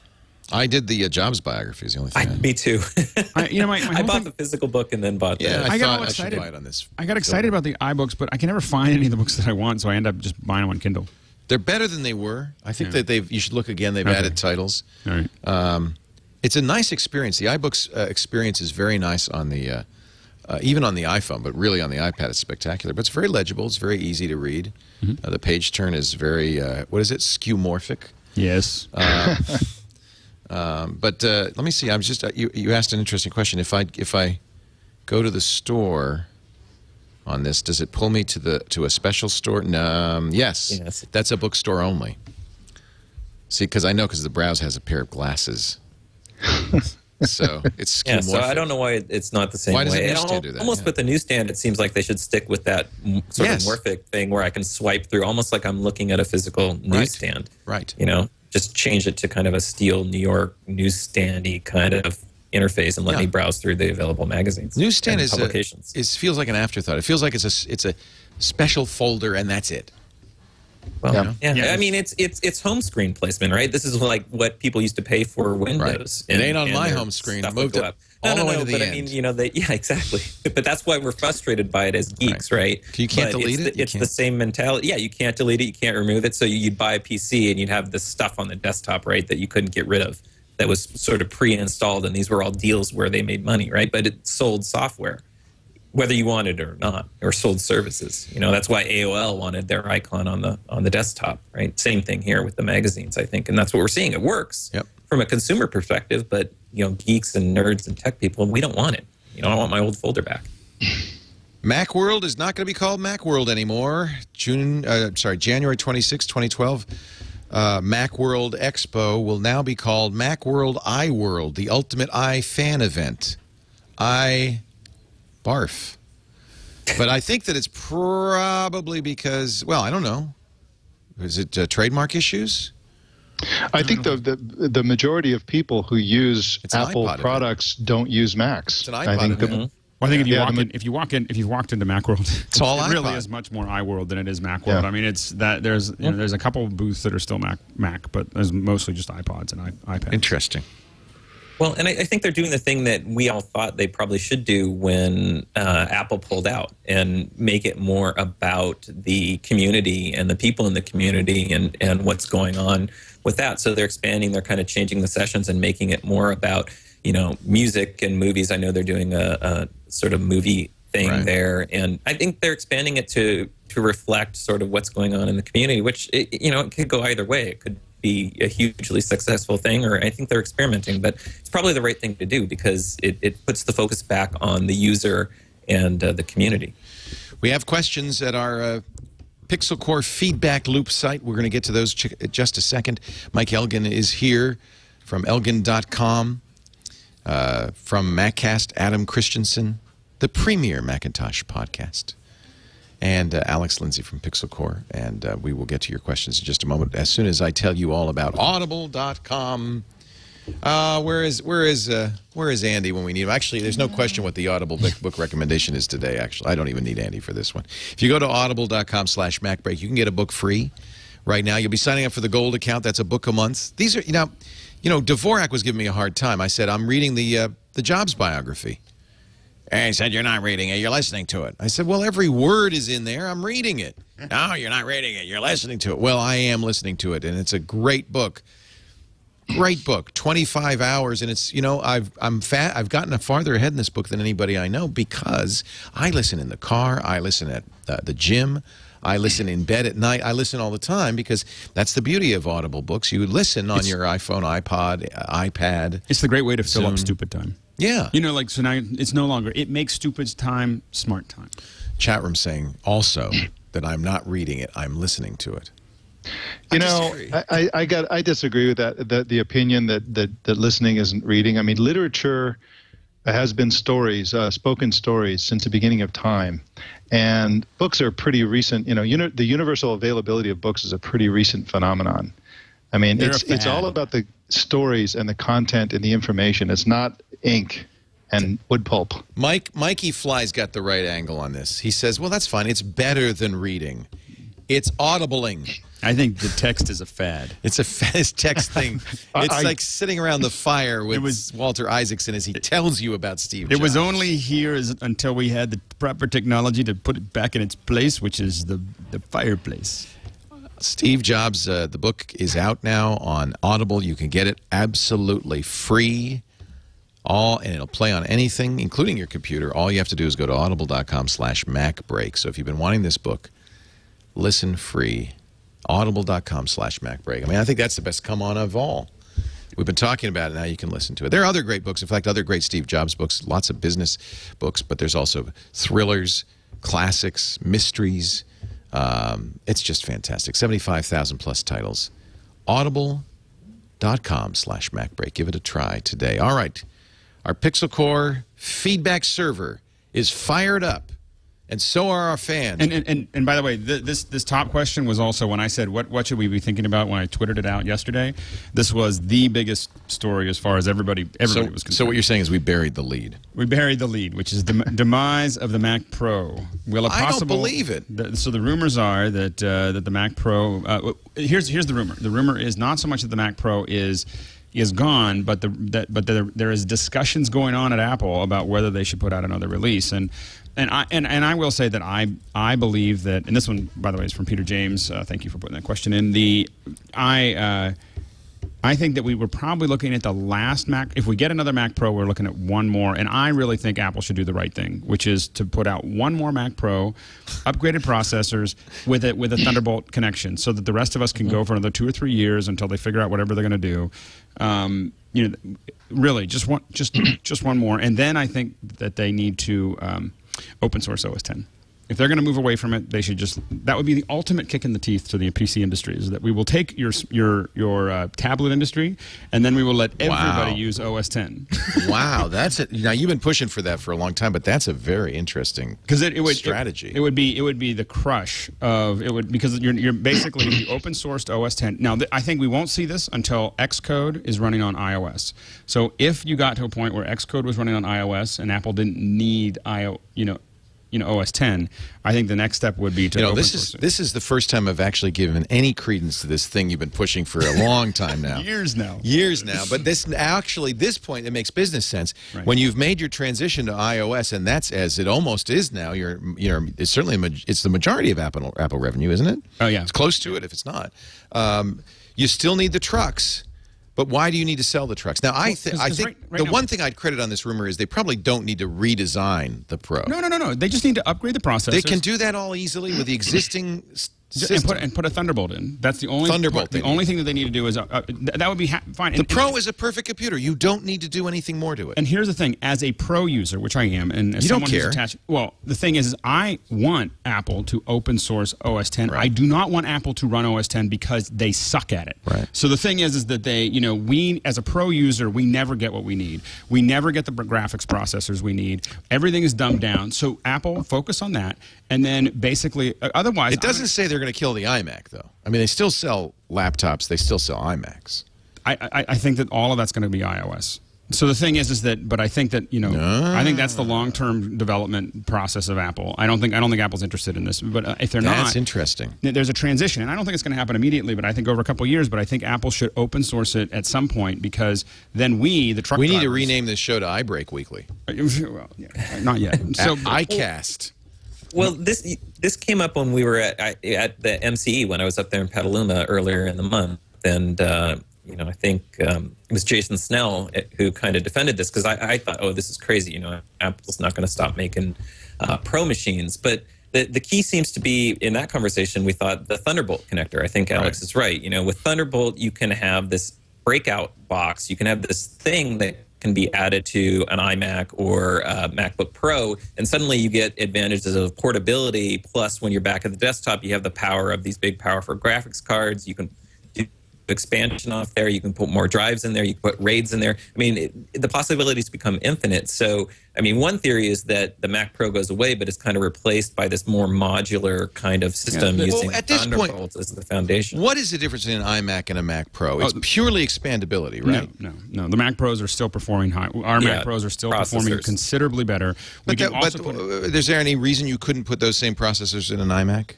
I don't think so. The only reson they don't do it right now is they're artificially making this distinction between Pro and consumer products. But I think that the issue is, I think if Apple put out one more Mac Pro, a lot of us keep our Mac Pros around for a while because they are expandable, because we can switch things out.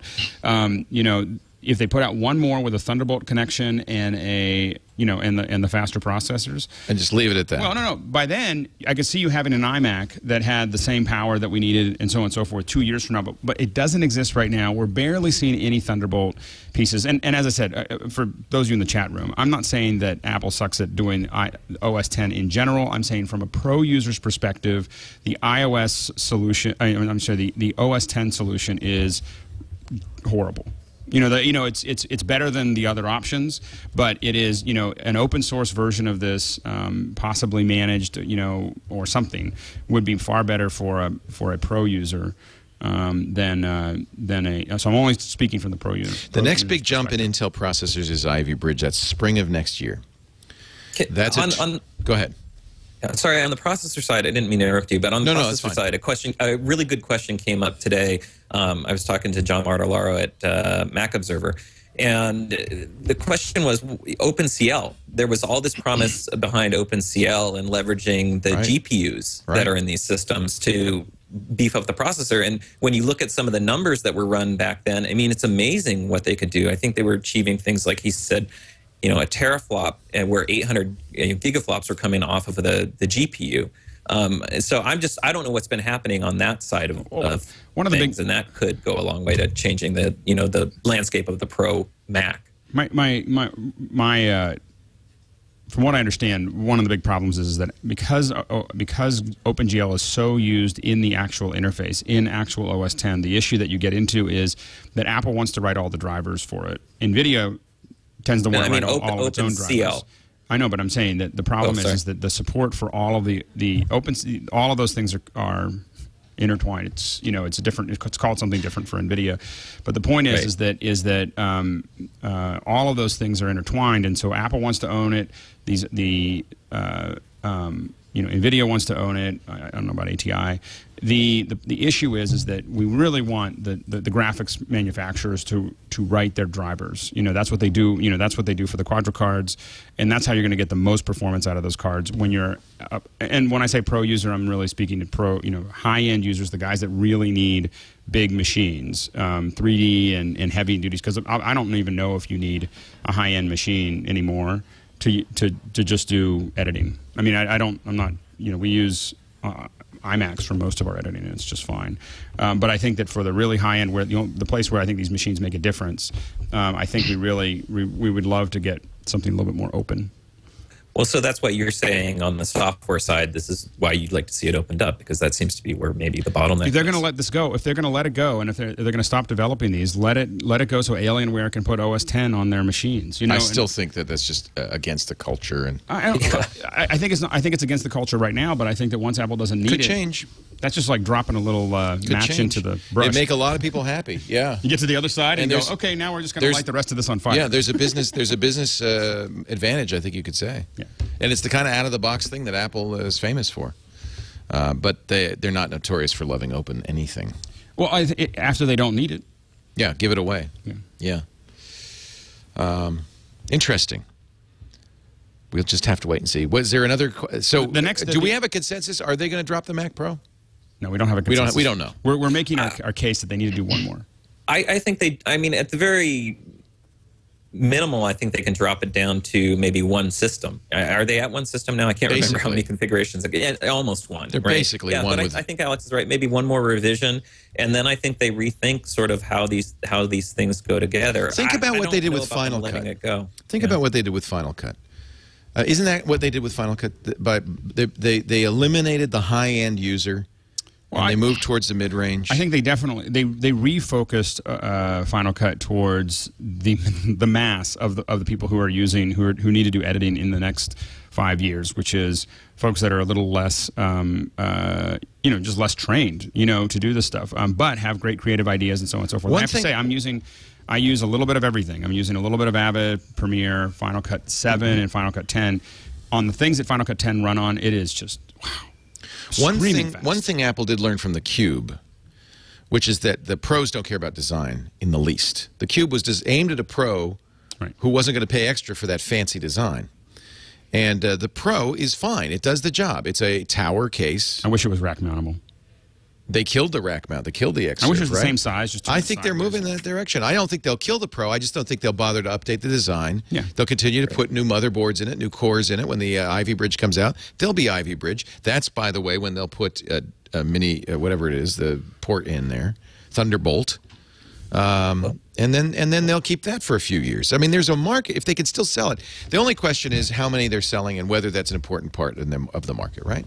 Well, I think that there's more than that. I think that the support of the pro market is one of the issues. Is I think that Apple sits on, if they choose to continue to develop it, sits on a perfectly vertical market, which is that everything when it comes to content, everything from the creation to the final They're a viewing. consumer company now, but it all sits on it. And they have a vertical market that they built between producers and consumers that makes Krupp's Arms look like a walk in the park. I agree. And that's the business. But I think that they need to keep that business. I don't think that they should give that away. I don't think they have to. And the pro is where it all starts. It's at the very beginning from of the developer's point of view. Yeah. Any other questions? The next one, they all fall off after the second one, which is where's iTunes Match? Well, that's obvious. Yes, that's the other big question. It was supposed to come out at the end of October. I believe, if I'm correct, it's the beginning of November. It is today. Today. It's officially late. Today. What happened? I want it. What happened? This is the deal where you pay $25 and they upgrade all of your stolen music to high-quality DRM-free AACs. They put it in the iCloud, but you can download it, right? I mean, you don't have to always have an iCloud. Okay. Yeah. They let you sign up, but you can't use it. You can sign up now? I think you can sign up. I think you've been able to sign up for a little bit now, but you don't get anything. Doesn't do nothing. Yeah. One of the things that I wonder about with all of this business is, Siri, as we know, sometimes tells you, I'm sorry, I can't do that, Dave. Right. I can't reach the server. Can't keep up, yep. And so there's a capacity issue with their servers. Now, Apple has, in recent years, been radically expanding their data center capabilities. But I wonder if this is another data center issue. They're just not ready. I think it's more likely it's some kind of legal wrangling issue with trying to keep the record companies in Where do I sign up for that? Not in iCloud, I see. I think on iOS 5 you can turn it on now. My biggest fear. They may have turned it back off. I don't know. They're flip-flopping on it. I don't think there's it can't be contractual at this point. It must be a technical issue. It's got to be. I hope not. I hope that the reality distortion field didn't go away that quickly. Yeah, I don't see any music match. I see iCloud backup. I see. Maybe I'm totally mistaken. Yeah. I apologize. Siri, where is... Gotta be quick. Sorry, I don't understand. Siri, where is... Well, I didn't finish, you nitwit. Siri, where is iTunes Match? Searching the web for Siri, where is iTunes Match? Yeah, so am I, Siri. Oh, I shouldn't say Siri, right? I don't know why. Do you do that too, Mike? I always say Siri. I shouldn't say Siri. I sometimes thank Siri. Thank you, Siri. Yeah, thank you, Siri. And then you get a nice, you're welcome type. All right. Siri doesn't know either. Siri, check the data server down the hall. Yeah, never mind. All right, we're going to do our picks of the week, and then we're going to get out of here. Twit photos coming up. Catherine Hall has the week off, but the great Derek Story is already in position, ready to begin talking about photography in just a little bit. So excited. Let's start with you, Adam Christianson. Your pick. Do we want to do the iOS tips and the Lion tips? Sure. Do you have a tip? I have a tip. All right. I have a tip. Andy's not here, so we could... so the tip of the week... And dispense with his lion tip. I put it in the notes, and then I summarily forgot about it. So so my tip of the week is, this has to do with tabs, and this was actually... In Safari iOS. Yes, in Safari iOS. I know what your tip's going to be. So, I like this tip. I put it in the rundown, actually. I think... You can get recently closed tabs. Yes, recently closed tabs. And so what you can do here is you can, if you hold down the plus, so if you go to your Safari and hold down the plus, you will see the things that you closed. So if you closed it too quickly and you want to go back to what you had been tabbing, it is a great way to find that last thing. And I want to thank the person who submitted this to my Twitter feed. I don't think I can do it on an iPhone. You can't do it on the iPhone. Yeah, it's only iOS. Here, give me your iOS and I can show people. So this is on the iPad. So, when you have tabs, he only has one tab open, but there's always this extra show another tab. If you click and hold the plus, there's the tabs he's closed recently. And one that is a nice feature. And one of the things with the iOS features is there's so many people using this. I've been kind of crowdsourcing these, and so I put it up on the day before. I put it up on my Twitter feed, like, "Hey, what's the hot iOS tip?" And people started submitting some of them. And this was from Mike Johansson in Skellefteå, Sweden. Wow. So thank you very much for that. And I'm going to keep on doing that because I'm learning a lot about iOS because there's a lot of good ones that I haven't said yet, but people are sending in great ideas, better than I could think of myself. Neat. Let's see. I was thinking if I had a lion tip lying around, but I don't. So let's go to our pick of the week, starting with Mr. Adam MacCast Christianson. And yeah, sorry, just to clarify on the iTunes Match thing, you can turn it on. Is the thing? Is you go into the music app and the little it's in the music there. app. Oh, okay. It's in the music app settings. So you go into settings, music, and I believe the toggle switch is on the top for everybody. Thank you. But then it just says coming soon. Right. You know. Hey, but at least it's on now. Can't do anything with it. That's what matters. It's on. So my pick actually is somewhat related to me reading the Steve Jobs book because there's a ton of great just quotes and information in there. And I've had this app for a while. I hadn't really leveraged it. Do you remember Matthew Bischoff? Yes. One of the first teen podcasters. He's the guy who told me about podcasting. He is now writing apps, and he has an app called Quotebook that lets you grab and store quotes, and you can tag them, you can put ratings on them, you can share them on SMS and Facebook and Twitter. Has full search in there. You can add, the credit where the quote came from, source, and it has a cool thing where when you're doing copy and paste on the iOS device, it'll recognize you have a quote on the clipboard and automatically turn that into a quote. So when you're moving back and forth using the switching, it works really great. About my only complaint about it right now is the only way to get quotes between devices is you have to do an import-export thing. But they even make that easy because you can email a comma-separated value or text file between devices and transfer them that way. But I'm hoping there'll be Dropbox or some sort of integration in the future. Don't really know, but it's a great little app for keeping track of all your quotes. And I always want stuff for like when I have to do a presentation or something like that, something to throw in. And this is a great place to just store them right on your iOS device. So I'm finding it incredibly useful now that I'm reading the Steve Jobs book. Very good. Quotebookapp.com. Quotebook. And Matt, that's so nice to see that Matthew's doing so well. He's in college now, I think. Is he at, I saw some pictures, but I can't remember where he is, but somewhere nice. Do you have a pick, Mr. Alex Lindsay?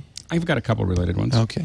So my first pick is we use a lot of Cinema 4D from Maxon. It's maxon.net, and they have a new version that they released a couple weeks ago called It's just R13, of Cinema 4D. And if you're thinking about 3D, if you're thinking about getting into it to do high-end kind of work, this is probably the easiest, fastest way to get going on it. They just and what they've added is really good.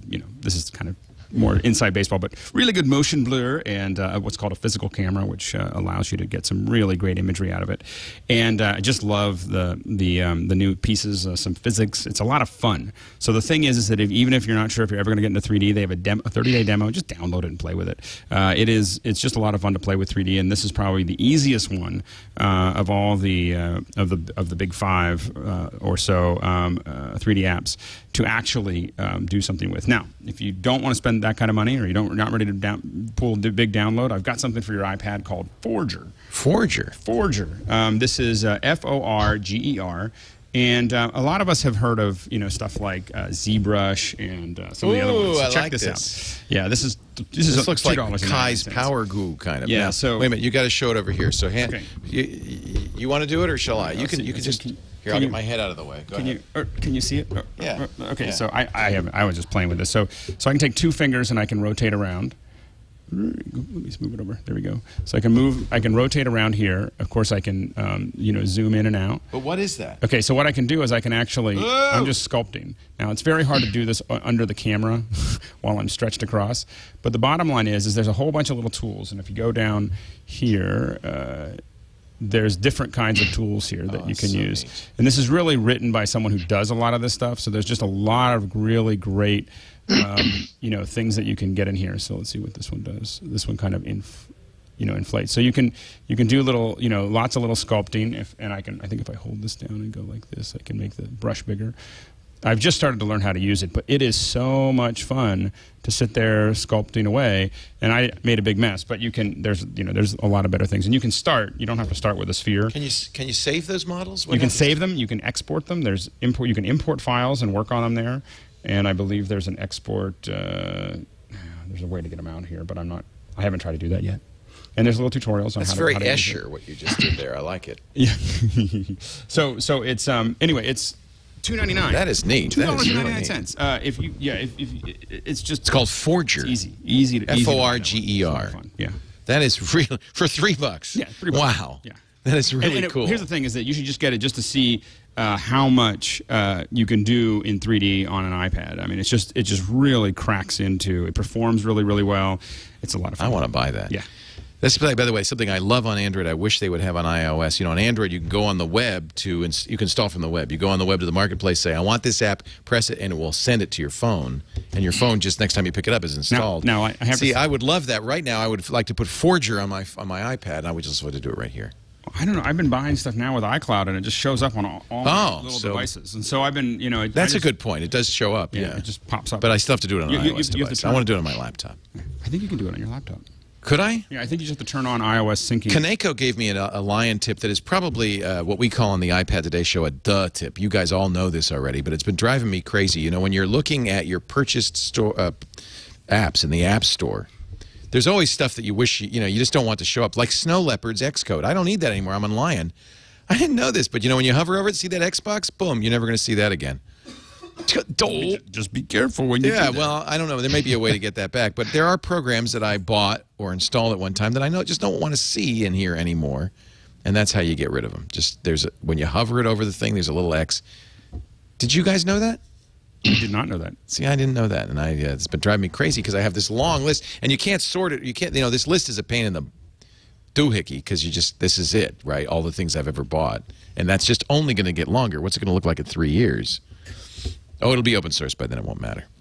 Mike, do you have a pick, a topic, anything you'd like to share with all of us? I sure do. I have an awesome pick. It's called the Olo Clip. So if you go to bitemyapple.co, you'll see the $68 lens for your iPhone 4S or iPhone 4. I want to do this. Yeah. And what this does is it gives you a fisheye, a wide angle, and a macro lens in a tiny little clip-on lens device that fits easily in your pocket. Oh, I do want this. Yeah, this was a Kickstarter. How do you spell that? I can't find it. BITE. Yeah. MY apple.co. BITEMY apple.co. Yeah. All right, and here we go. Now it gives you a 10x multiplier for the macro lens, which is awesome, and also gives you a fisheye lens and a wide angle lens. Do you have any images on your Google Plus account that we could see using that? I don't. I posted a thing about this, but I haven't seen the images on it, and I personally haven't bought one yet, but I can assure you I will. I'm going to order it right now. Yeah. And I guess their website has some images you can see. Do they sell the glyph? Or did they didn't make the glyph? Are they a reseller? I have. This was a Kickstarter project, and they say that they're going to have a new shipment coming in a few days. So it sounds like it's really happening. Are they the same guys that made the glyph? I don't know. Oh, because maybe they sell the glyph because you need the glyph if you want to do a macro shot. Probably you want a tripod. The glyph is a tripod that goes into a clip. Yeah. Yeah. That's neat. Good for them. It's awesome. I'm ordering it right now. The glyph is coming too. Yeah, and I'm ordering. Now, what is it? A magnet or is it glued on? I think it's like a clip. It clips on. As far as I can tell. That's how it should be. Slides over the corner. Slides over the corner. Yeah. Everything breaks cases, though, doesn't it? That's too bad. Yeah. Oh, very good. That's a nice pick. Yeah. Mike Elgan is mostly on Google, but Google Plus. But the best thing to do is just go to Elgan, ELGAN.com, and you'll find his Google Plus account, and follow it there. Subscribe to his newsletter too, because that's an aggregate of all his Google Plus postings. Please circle me. Circle me, he says. It's the new thing. All the kids are doing it. It's good to have you, Mike. Always a pleasure. Good to be here. Appreciate Thanks for having me. Yes. MacCast is still the longest-running Mac podcast out there. Yeah. Yep, coming up on 7 years. Unbelievable. A record. It's amazing. MacCast.com. This is the guy who hosted, Adam Christianson. You can follow him. Sorry. I also need to give a plug because I always forget for my iOS podcast that I do called We Have Communicators. Oh, I don't see it. WeHaveCommunicators.com. I didn't know that. Yeah. We have. I like that name. It's very few people do because I always forget to mention it. It's whimsical. It's whimsical. We have. Well, it used to be the iPhone Alley podcast, but that got sold, and we got a new name, and I came up with We Have Communicators. So, WeHaveCommunicators.com. You've done 141 episodes. My God, man. We need a site designer though, I think. Well, I think there's a lot to be said for it, just like content. Boom, boom, boom, boom, boom. You could have a different image every show, but other than that, I think you're set. Hey, Adam, so good to have you. Thanks for joining us. Good to see you again. Thanks. Alex Lindsay is at pixelcore.com. Pixelcore.com/live for their live broadcast on Thursday. What will you be talking about? Brent Bye's coming in. Yay. Sharing some Brent goodness. Brent's the guy who does all the lighting and cameras here in the studio. He's just amazing. He is an expert on lighting. He's a gaffer's gaffer. He's awesome. You know, it's just so much fun. We have so much fun having him on the show. So we're going to be doing that at 6 p.m. And again, you can ask questions, you can watch, you can have a great time. We do it every week. This one is dealing with mostly video production. Sometimes we do effects, photography. So just come. It's Thursdays at 6 p.m. Pacific Standard Time. And if you want to know more about Pixel Core, the great guild of multimedia artists who learn and work together, pixelcore.com is the website, pixelcore.tv for their podcasts. And I'm threatening to do a tweet up. Oh, in Vegas next week. You're gonna be in Vegas next week? All next week. So am I. Are we both in Vegas? I next am week? speaking to is it Webmaster World? Yeah, I'm speaking on Tuesday in Vegas. I'm going to be there on Tuesday. Diggity dong. What are you doing there? I'm doing a live stream from Wednesday to Friday, but we'll for Salesforce or for Salesforce, yeah. Huh. So anyway, so yeah, we're there. I'm there all week, so we'll have to maybe we should just do a big tweet up. That's so exciting. Yeah. Well, and if you're going to be at, I guess they call it PubCon. Make sure you come. I'll be speaking Tuesday, I think is November 9th, I believe. 1 week from today. Is that right? Yes. So who's going to host MacBreak Weekly next week? I think Andy's on. Oh, boy. I'll try and figure that out. We had that conversation quite some time ago. November 8th, we'll both be out of town. Hey, we could just do it in Vegas. We should just do it in Vegas. Yeah, we're both there. You know what? That is a possibility. Let's talk about it. I could probably peel out. I'm flying back right after the talk, so I don't know when. I'll have to look at when my flights are. Okay. Oh, that's exciting. Yeah, PubCon Las Vegas. I will be giving a talk on what marketing means to me, because I'm kind of the anti-marketer. It's a big marketing event, and I'm just going to talk about building community without advertising in any way, shape, or form. That's not good for you. If I remember correctly, there were 3 advertisers on this show alone. No, I didn't mean not advertising on the show. You're doing your own I don't advertise our shows, right? I don't have billboards on the strip or anything. Right. Oh, that's not a bad idea. Can I make a quick plug? And Miss Eileen Rivera, the star of All About Android, I don't know what you could possibly plug on a Mac show. I know, right? Well, I would like to plug our twit.tv/bestof site. Oh, actually, that is you important can actually tell me your favorite MacBreak Weekly story, moment of this year. Yeah, we're going to do our best of again for the holidays as we did last year and the year before, where we take the best moments from the year and put them together as a show so we don't have to be here on Christmas week. Sounds like a plan. Yep. So it's twit.tv/bestof. Yes. And then we have a very special forum. There's a forum, and then there's a drop down here for all of our shows. I don't think all of our shows are going to have best ofs, but Colin went ahead and added. You know what? I think it's fine. We want to know if there was anything good in any of these shows. That would be useful. But here's MacBreak Weekly. Something you could tell us. Thank you. There was nothing happened. All right, I want to have one last vote before we end this show. When we convene next time, let's pretend it's next week. Will iTunes Match be out yet? I say yes. Will it be out by next week, Adam Christianson? I'm going to go with yes. Boy, 2 yeses. Mike Elgan. I'm going to say no. I'm with you, Mike. No way. Split decision. Christmas 2012. After that, you have to say bye-bye. I'm Leo Laporte. Thanks for joining us. Get back to work. Break time is over. Bye-bye.